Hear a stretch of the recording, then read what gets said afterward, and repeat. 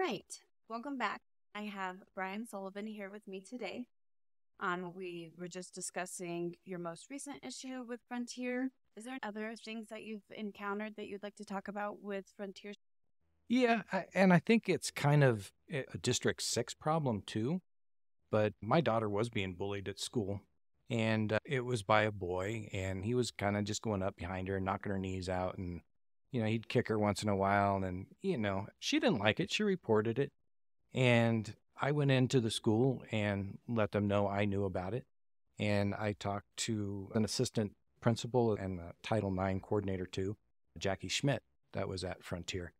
I told Claire if any in any situation, if any student, boy, girl, whatever, had started something with her and had thrown the first punch and got into a physical altercation, that she had my blessing to defend herself.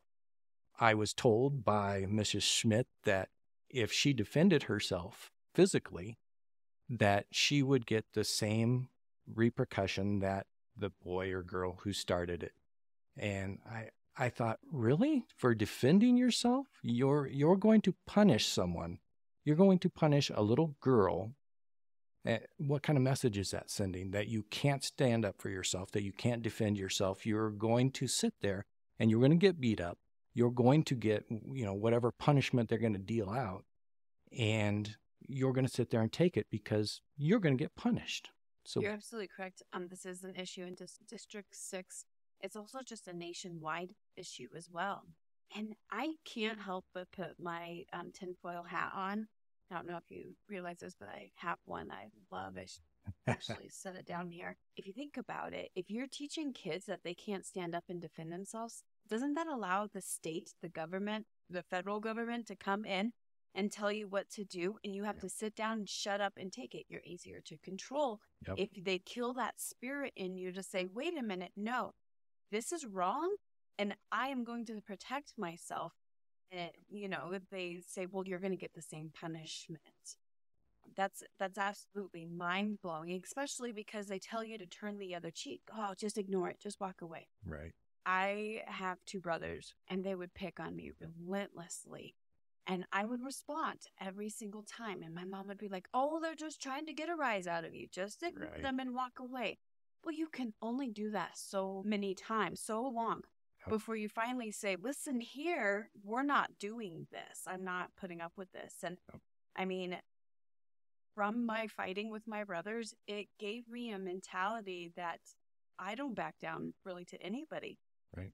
And if you get in my face, I'm going to get in your face too. I was in my early 20s when I finally started to go, maybe I can't resolve issues by just punching them in the face, I mean, they learn not to mess with you, but also like there really isn't actual resolution with that.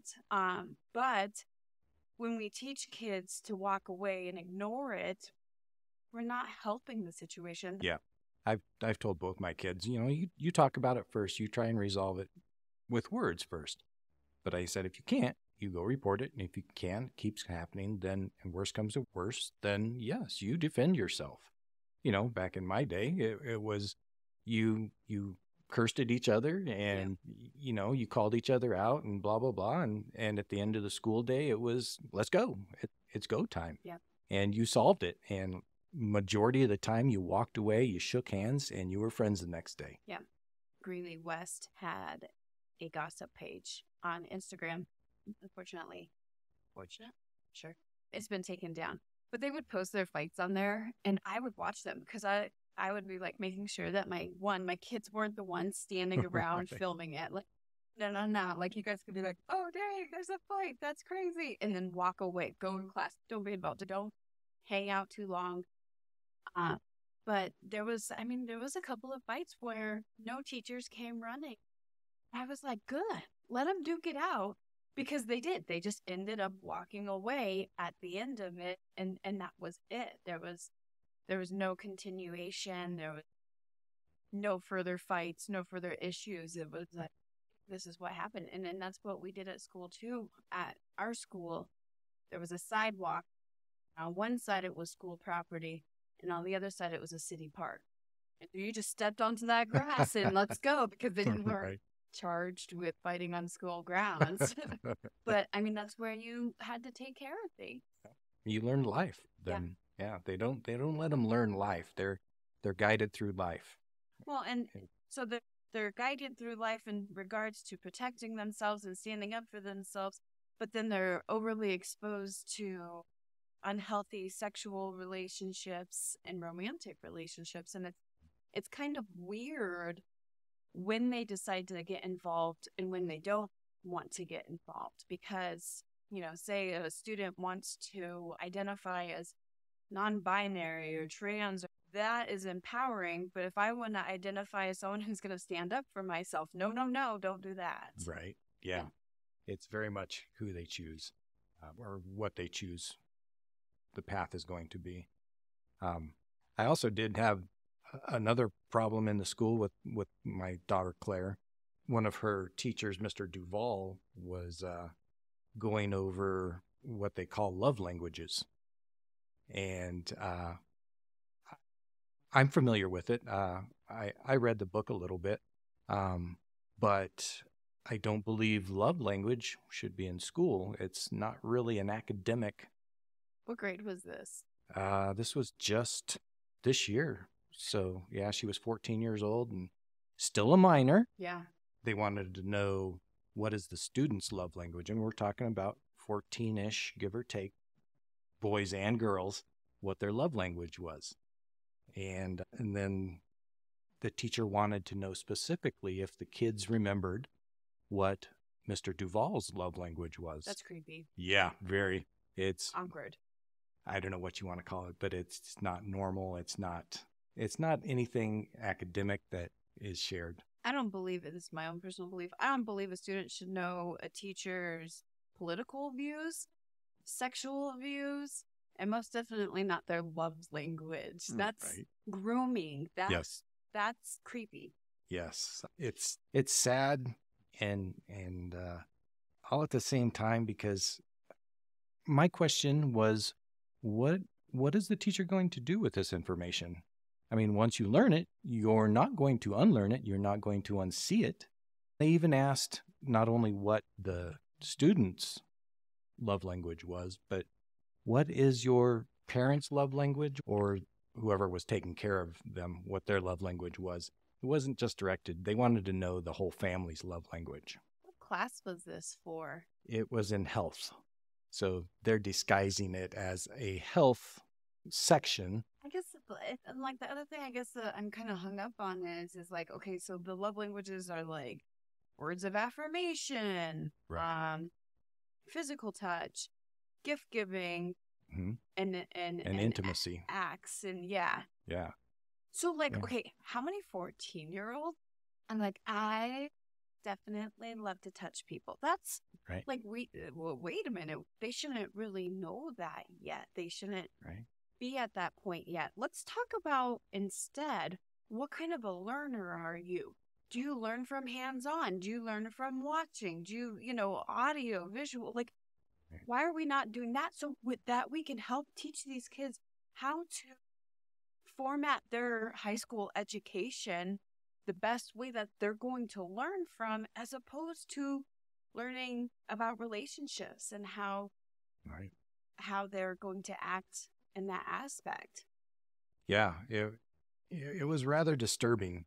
They also focused on a bit of it on, they wanted to know their opinion about breakups and that kind of realm, boyfriend, girlfriend, breakups. And I'm like, what does this have to do with any kind of health? Even if they disguise it as a health class, what does it have to do with academics in a school function? By any chance, did they talk about unhealthy relationships? Do you know? I don't know, because I wasn't privy to the class. Of course not. I got this after the fact. I got this as a homework assignment that was done. So I was curious, and I went in and looked at it and then got in touch with the principal and the teacher. So this was after the fact. I had no idea this was going on. And this is why the parents don't speak up about anything, because they don't know what's going on in these classes. Exactly. You can ask your kids all day long, what did you learn in class? What happened and what did you talk about? And Fine. yeah, Good. exactly. I don't remember. Exactly. Okay, I guess. Yeah. My daughter's favorite is it wasn't that bad. So it was bad? No, it was okay. It wasn't that bad. Right. Okay, that's so descriptive and clarifying. Well, I think the reason I asked though is one of the issues is in the United States, and I'm trying to go off of memory of after a couple of months, it's something like 1 million students across the country suffer from domestic violence, whether it's physical, emotional, verbal, or sexual. Last summer, we had a 15-year-old who was murdered by her 17-year-old boyfriend because she tried to break up with him. That's right. I remember. He shot up her trailer, and then he got into the trailer and he went and found her and executed her in front of her little brother. Mm. If we're going to be talking about love languages and stuff, are we teaching them about, signs to look out for? Because I know when I was in high school, we were not being taught that at all. No. We were not being taught about, some of the scary situations that can happen that would not only lead to like domestic violence, but also self-harm and suicide. I had friends who, tried to overdose, who tried to take their lives because their boyfriends were controlling and abusive to them and didn't know any other way to get out of it.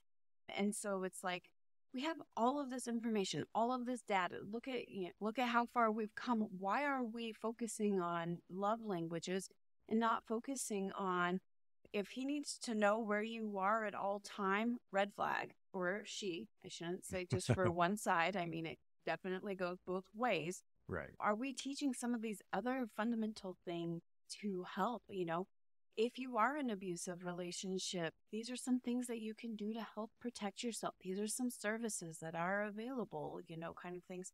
And educating our children that way, because that's going to be more prevalent. Right.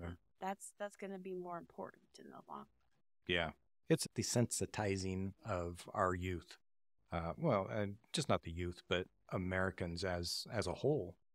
You see so much of it everywhere. It's hard to contain. I mean, your kids have cell phones; they see all this stuff. It's horrible from what we grew up in. I mean, yeah, it's just a desensitizing of everything that.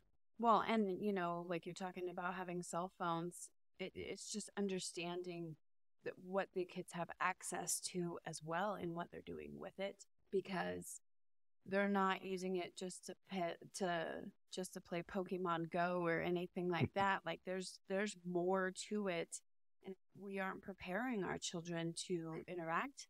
And they're still, no matter how much we desensitize them and no matter how much we try to make them grow up, they're still naive kids that are still not going to know any better and still going to make bad choices.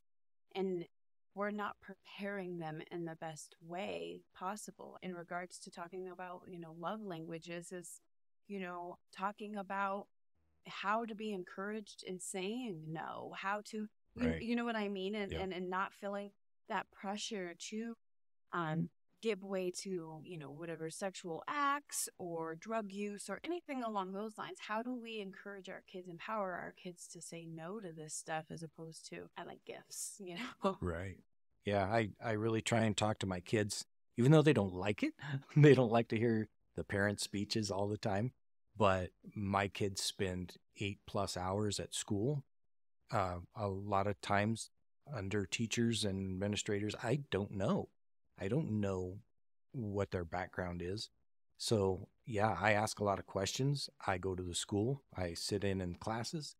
And it's my job as a parent to right the wrongs that I see going on in the school. If it doesn't fit my values, I tell my kids, this isn't right. You may be seeing it and hearing it from your teachers or your administrators, but a lot of this stuff isn't right. It's not morally right. Use your brain, use your critical thinking skills. Is this right or wrong? Yeah.